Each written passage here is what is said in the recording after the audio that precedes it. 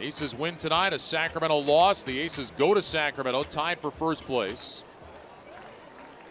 Anything else, and the Aces will be at least a game back as Jacobs, it's a high drive, deep into right center field, headed for the bullpen. It is gone.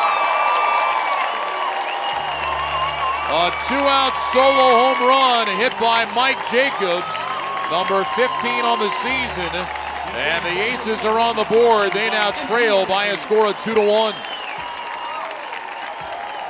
So at the same time, Sacramento is trying to come back in Nashville. Mike Jacobs puts the Aces on the board. A towering home run into right center field.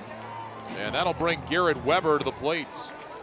As I was saying, any other result, the Aces will have to win at least 4 out of 5 at Raleigh. Weber, a drive into left. That ball's on its way, and we are tied.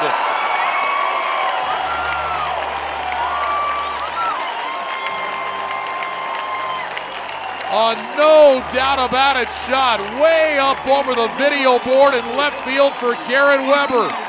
And it's a 2-2 ball game just like that.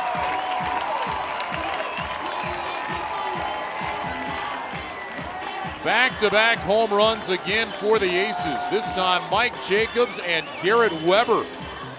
And that'll bring Roger Kieschnick to the plate. That ball was absolutely drilled by Garrett Weber. So the 7th time this year the Aces have hit back-to-back homers. The last earlier on this homestand when Jackson and Borenstein did it. And Kieschnick takes a breaking ball for a strike, 0-1.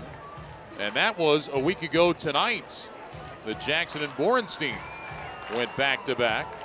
The opener of the homestand.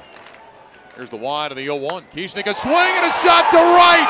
That one's going to go back-to-back-to-back.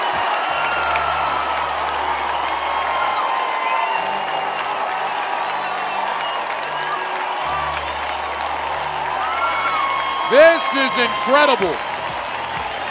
Now for the 2nd time this year, the Aces have hit 3 consecutive home runs.